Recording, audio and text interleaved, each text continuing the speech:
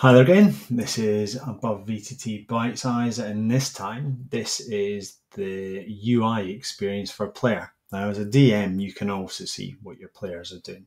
So all I simply do is select one of the players in the campaign. You can then join as AboveVTT.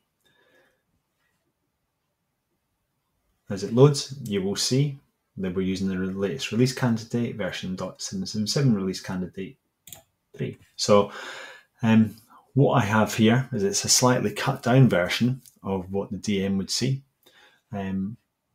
Top left, top right, format's exactly the same. With select, once again, you can select one, you can do multiple selections.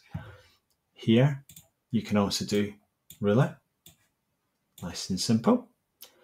You can also create area of effect items. Now, as it stands currently, you can't delete them, but that's coming.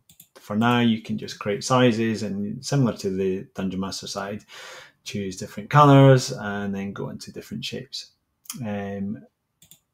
You also, as a player, get a chance to look at your various keyboard shortcuts and are able to access the facts. If there's anything that you need to sort of revisit to assist you, you can do so there.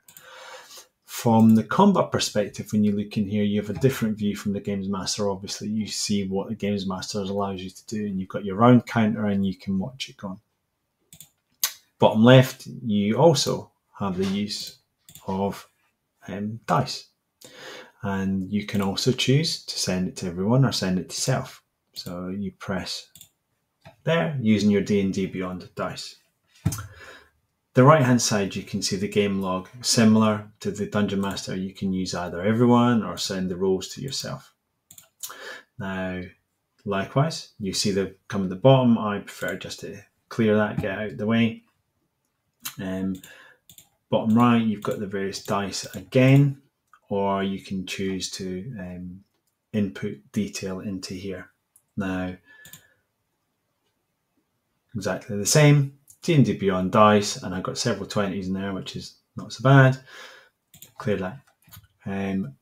Top right, similar. I can also fit to screen. I can zoom in. I can zoom in and out as much as I want.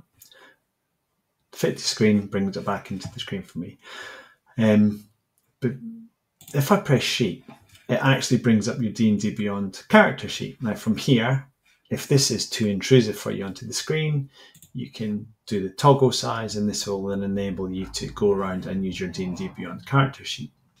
And I'll go into this in a different video. We can then just hide that. We can decide to hide the sidebar or bring it out. Now, what I have here is I have the opportunity to be able to whisper to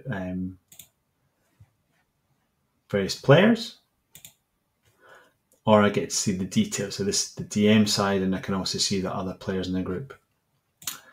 For the sounds, as a DM, you don't get to actually do it. As a player, sorry, you don't actually get to do anything. It's controlled, at least for now, it's controlled by the Dungeon Master. So this icon is here, but you don't actually get to do anything with it. This part on the right is the chapter notes that the Dungeon Master shares with you from their screen. And that, as a player, is exactly what you see within AboveVTT.